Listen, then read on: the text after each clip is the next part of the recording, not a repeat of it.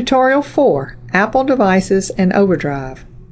In this tutorial, we will go over some tips on getting OverDrive downloadable audiobooks to work with your Apple device, including Macs, iPods, and iPhones.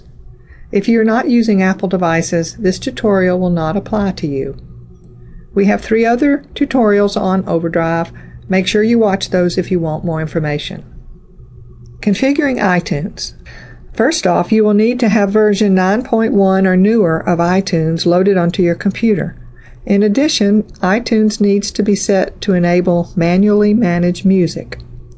To enable manually manage music, first connect your Apple device to your computer. If it does not launch automatically, open iTunes. In iTunes, locate your device in the left vertical navigation panel under the heading Devices and click on your device. The summary screen should now be displayed to the right. If it is not already checked, place a check mark next to option Manually Manage Music. Click OK, then click the Apply button. Not every downloadable audiobook is compatible with your computer or Apple device. To figure out if the audiobook you wish to download will play on your computer or Apple device, go to the Details page of a book by clicking on it. Pay attention to the Plays On icons. As you can see, some of these icons are colored in and others are grayed out.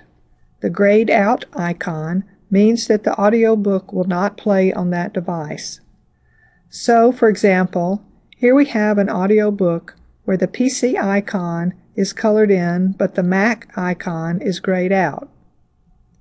Here's a tip if you wish to transfer your audiobook to an iPod or iPhone. If you have a Macintosh computer and the iPod icon is colored in, but the Mac icon is grayed out, as you see here, you will not be able to transfer this audiobook onto your iPod unless you have a PC. You will have to find a book that has both the Mac and the iPod icons colored in. Transferring to your Apple device. To transfer the audiobook files to your Apple device, make sure your device is connected to your computer. Open OverDrive Media Console. Only use OverDrive Media Console when transferring OverDrive audiobooks. Avoid transferring the audiobook from within iTunes. In OverDrive Media Console, select the audiobook you want to transfer. Then click the Transfer button. Click Next. Select the parts you want to transfer. Click Next. And click Next again.